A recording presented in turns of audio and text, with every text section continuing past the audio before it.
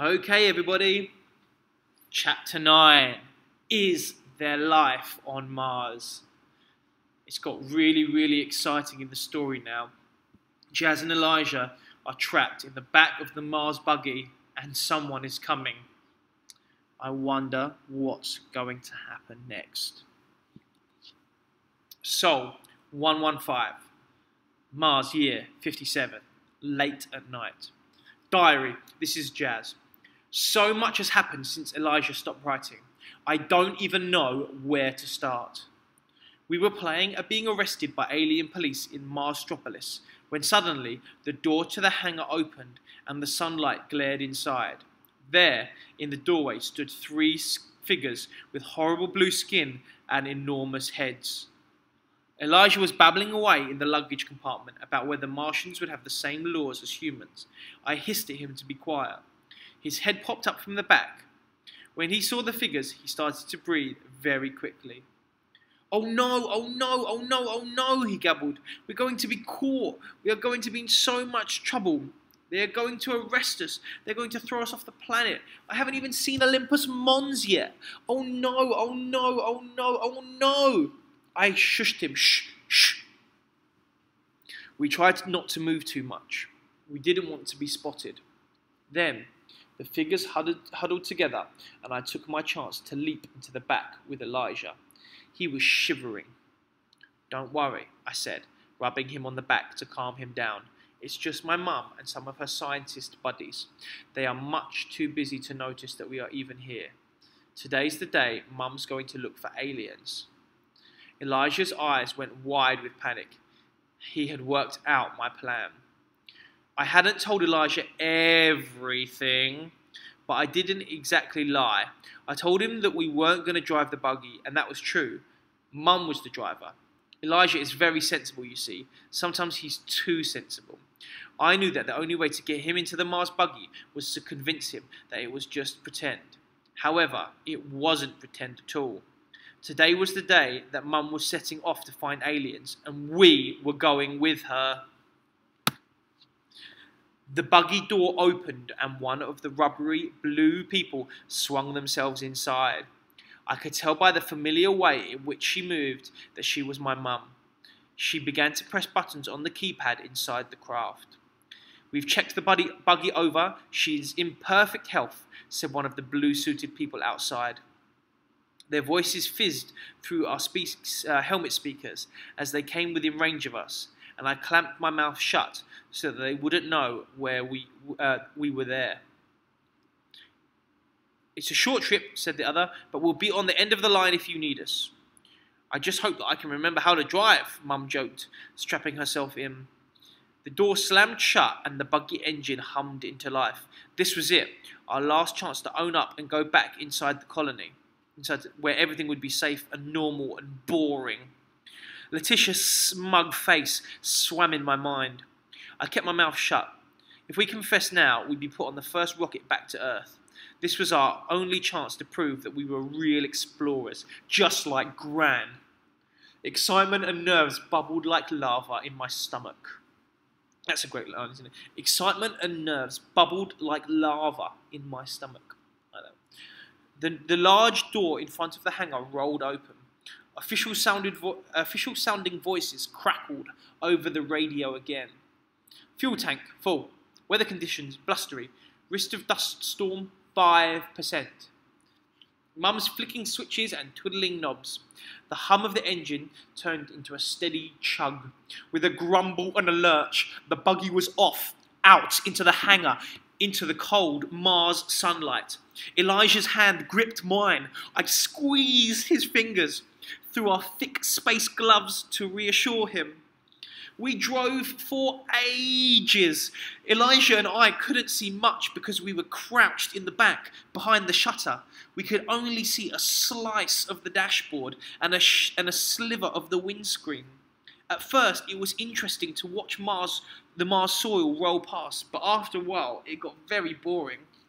Dusty orange rocks were scattered in every direction. Even the air tram ride to Gran's flat was more interesting. At least there were trees and buildings and people to look at as they flew past. The journey seemed to take hours and hours, and that's because it did. I couldn't see the clock on Mum's dashboard. When we set off, it said 11:31. And when we arrived, it said 13:45. The whole time she was talking back and forth with her team at the colony. Their voices were crackly and hard to make out, but Mum kept giving updates about where we were. 13 kilometers northeast of Marineris and skirting some craters. In 5 kilometers, I'll have a clear route ahead of me. 19 kilometers north-northeast and approaching a steep ridge. I've still got 3/4 of a tank, so I'm going to give it some welly. We'd only travelled a few kilometres, and it took forever because the buggy had to go slowly over the uneven terrain. At last, we arrived somewhere gloomy and quiet. Mum stopped the buggy with a jerk. I've reached my destination 32 kilometres from base. I'm about to descend into the cave and collect the sample. I should report back within 3 hours. Over. Copy, said the distorted voice over the radio. There was a beep, and then silence. The buggy gave a deep rumble and began to gently shake. Elijah and I held out our arms and tried to stabilize ourselves as the buggy began to judder. That's when I realized that it was lowering us down into a cave. After a few moments, the buggy steadied itself and came to a stop. Mum unclipped herself from her seat and made her way to the door. With a clunk, the buggy's door swung up and Mum leapt out, with her steady breath fading away as she walked away from us. Sorry, her steady breathing fading away as she walked away from us. And I knew it was safe to talk. Okay, wow. I shook Elijah's arm. This is our chance. We have to follow Mum so that we can help her capture alien life. We can't let her face them alone. We scurried from the buggy, our boots thudding on the dusty ground. The buggy was parked inside a cave, nothing like the caves on Earth. It was more like a crater, as the sunlight streamed in from the large hole above our heads. The floor was made of rubbly red soil, and the walls were rough. Jagged tooth shapes hung from the roof. Look, Elijah whispered, that means there must have been lava here once. Shh, I said at once. What if the aliens hear us? Or even worse, Mum! In one hand, Mum was holding a strange piece of equipment with a long metal rod and a small display, and in the other she held a torch, a trowel, and a jar hung from her belt. We waited until Mum was nearly out of sight before we crept after her. Every so often she stopped and plunged the metal rod into the ground. Each time we froze, hardly daring to breathe until she started moving again. I wondered if the metal rod was some kind of Martian sensor. Mum went deeper and deeper into the cave until everything was completely black. It was eerily quiet inside my helmet. I gripped my screwdriver and strained my ears pointlessly. Sound doesn't travel far in the atmosphere here, and all I could hear was Elijah's panicked breathing. But what if aliens had super hearing? Perhaps Martians could see in the dark, and that's why they didn't mind living in caves. Perhaps we were at the entrance of an underground city. Mum didn't seem to be carrying tranquilizer darts or a net. I wasn't sure how she was going to collect an alien with just a torch and a trowel. We followed Mum for hours, although I didn't have a clock or watch. I felt sure that we had been outside of the buggy for longer than we had been travelling in it. Mum didn't turn back once. She was lost in her work. Her torch beam shone on the cave walls, which glowed deep crimson. In her wake, I inspected them for alien symbols and the floor for 3-toed footprints or slithering tracks. I was so busy looking round at the cave for signs of alien life that at first I didn't notice how strangely Mum was acting. She was stumbling over her own footsteps and she bounced off one cave wall and onto the other. She was shaking violently. Then she fell forward onto her knees. I tried to race over to her to see if she was okay, but Elijah grabbed my arm as we watched. We saw what she was doing. She was scraping at the ground with her trowel. She poured a trickle of red dust into the jar at her waist and was just sealing it up when she slumped to the side against the cave wall. What's happening? Asked Elijah. I didn't wait to find out. "Mum!" I yelled, and I ran to where she lay. I shook her shoulder. "Oh, have you come to rescue me?" she said, in a low, woozy voice. "It's very warm. I didn't know that Mars was so warm. I'm going to take off my spacesuit." With that, she reached up to unclip her helmet. "No!" I yelled, and I grabbed her hands. "You'll die if you do that. Mars is too cold and there's not enough oxygen. Elijah, help." Luckily, Mum isn't very big, even for a grown-up. Elijah took her feet and I took her shoulders, and we carried her from the cave. Mum had gone all floppy and was still babbling. The way in which he was behaving reminded me of something. It took an age to get Mum back to the buggy, and we puffed and panted the whole way. We opened up the back and loaded her inside. By then, she had stopped shivering. Suddenly, I remembered, "Hypothermia," I cried. "That thing that you get when you get really cold," I explained. He said that it was hypothermia, and I explained what Gran had told me. "It means that she's too cold." I didn't say that if we weren't quick, she could die. I didn't even want to think about that. "We need to warm her up, but not too quickly. Grab my bag, it's full of socks." "What about the silver ponchos?" said Elijah, flinging my bag over. "If we turn the ponchos inside out, her body heat will be reflected back at her so that she warms up instead of getting colder and colder." "Perfect," I shouted. "Wrap her middle first. That way she warms from the inside out. We should get the engine running too." The screen showed that the buggy's temperature had dropped to -4, but Elijah and I couldn't feel it. Elijah said that the heat of the engine should warm up the buggy. He explained that Mum's spacesuit heating regulator system must have broken, or she wouldn't have got so cold. He inspected the wires on the front, and he found the tiniest split in one of the wire cases. "They're meant to be checked and double-checked before every mission. Mr. Moustache said so." As I remember it, I remember a huge twinge of guilt, how fed up I'd been checking 3 of those suits. If I'm ever on wire checking duty in the future, I'll be extra careful, even if it's the most boring job in the world.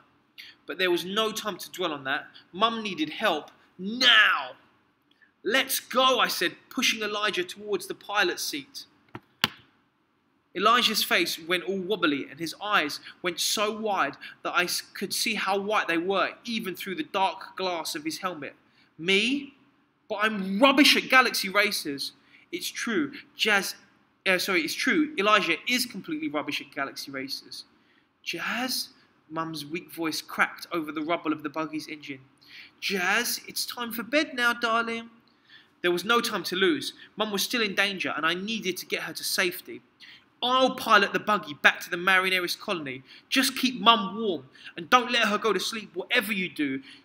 We want to keep her conscious so that we can tell if she is warming up." Whew. I leapt into the pilot's seat. Elijah had already started up the engine so that all I had to do was to get the buggy moving. I pressed button after button, but nothing seemed to happen. I had to get this thing moving or Mum was going to be in even more trouble. After trying a few more buttons, I realized that there was a pedal on the floor. This had to work. Pressing the pedal lightly with the very tip of my toes, I held my breath as the buggy began to move. Forwards, slowly, we rumbled over the rocky ground. I experimented with the steering wheel, jerking it this way and that. Then I revved the engine and we shot up out of the cage and over the rocky landscape, following the buggy tracks in the dust. Oh my goodness, what a chapter. Look at the pictures there. There's Jazz and Elijah following Mum into the cave. Then they realise that Mum's spacesuit is broken. There's a crack in one of the wires and she's getting colder and colder. It's hypothermia. She wants to take off her helmet, but she can't. If she takes off her helmet, she's going to die. So they've started to warm her up. They've taken her back to the buggy, and they're warming her up in the buggy. But they remember what Gran said about hypothermia. You can't warm up your legs and arms. You have to warm from your middle, from your tummy and your middle outwards, all the way to your fingers. You have to start being warm in your middle first, and then you get warm in your fingers. And now Jazz is the one, because she was the best at galaxy racers on the spaceship. She's the one who's got to drive the buggy back to the colony. Tomorrow is the last chapter of the story. I'm super excited to read it to you tomorrow. I wonder what is going to happen. Check out the next video as well for the activity that's coming up.